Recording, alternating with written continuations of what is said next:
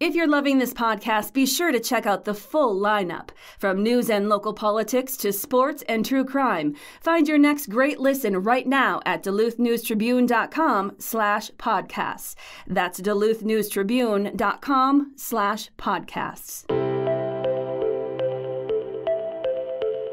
Hello, Northlanders. It's Wednesday, June 19th. I'm Wyatt Buckner, the Duluth News Tribune Minute, presented by Minnesota Power Employees Credit Union. The average MPECU member saves over $785 a year in better rates and lower fees. And with MPECU, every ATM is your ATM.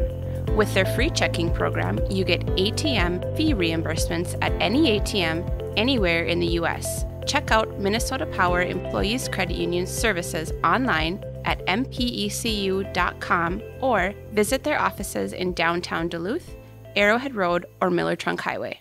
Now here's a look at today's headlines. The body of a missing Duluth man was located in the Pokegama River in the village of Superior Monday afternoon, 9 days after he fled a traffic stop in the area. The cause of his death was not released, pending the results of an autopsy, according to a news release from Douglas County Sheriff Matt Izzard. Family members reported 43-year-old Ryan Latty missing on or about Friday, June 14th, to the Duluth Police Department after they hadn't heard from him in several days. Latty was last seen fleeing into the woods from a traffic stop conducted by Douglas County Sheriff's Office deputies at about 8 p.m. June 8th on Cemetery Road south of Wisconsin Highway 105, the release said. An extensive search using multiple canines, aerial drones, and thermal imaging was launched, but Latty was not located. Douglas County Sheriff's Office detectives, working with Latty's friends and family, located his body partially submerged in the Pokegama River in an area west of Oaks Avenue and east of Cemetery Road at about 4:50 p.m. Monday. The Wisconsin Department of Natural Resources, Superior Fire Department, and Duluth Police Department are assisting with the investigation.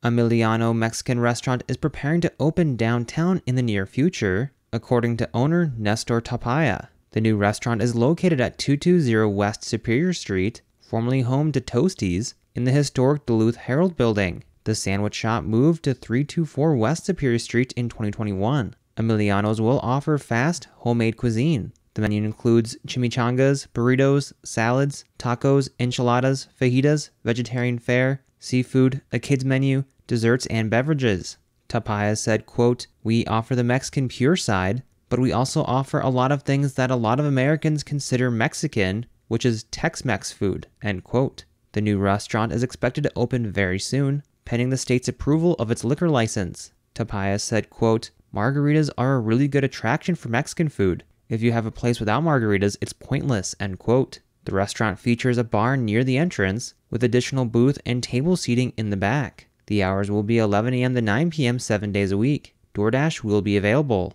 Tapia said, quote, "Downtown is just coming back. A lot of people work here. No one lives here, but all the people who are here during the day, they need to be fed," end quote. When Deshaun Israel Bonnell was first sentenced nearly 5 years ago, it was supposed to provide some closure for the family of Joshua LaValle. Bonnell had admitted to fatally shooting the Aurora man, and his agreement to plead guilty provided a relatively quick resolution to the court process without subjecting LaValle's family to a trial. That was until Bonnell successfully appealed his own guilty plea, reopening old wounds and forcing the victim's family to endure a multi-week trial last month. Had Bonnell, who is 23, stood by his original plea, he would have had an opportunity to petition for parole after 30 years in prison.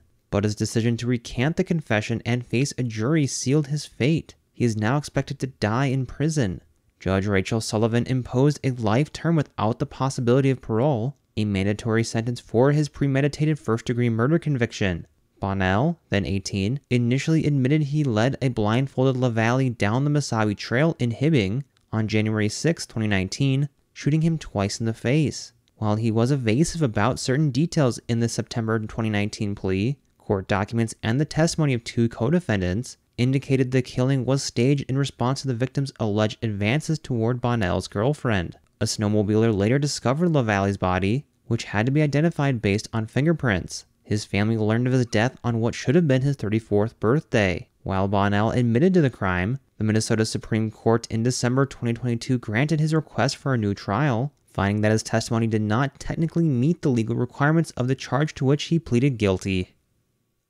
Now here's a look at your forecast, brought from the News Tribune's Northlandia podcast. Good morning. Today's weather forecast for the Duluth area, partly sunny and breezy with a high temperature right around 70 degrees.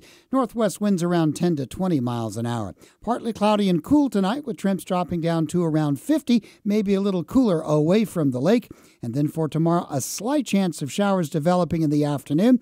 Partly sunny with a high in the upper 60s. That chance of rain increases as we move into Friday. I'm Storm Tracker meteorologist John Wheeler. Thank you to the Northlandia podcast for their support. The bi-weekly podcast explores curious and unique stories here in the Northland. The latest episode looks at scuba diving in Lake Orbegon. You can find that episode and others at DuluthNewstribune.com or wherever you also get this podcast. Reporting for today's episode was done by Maria Lockwood, Brielle Bredston, and Tom Olson. Thank you for listening to Duluth News Tribune Minute.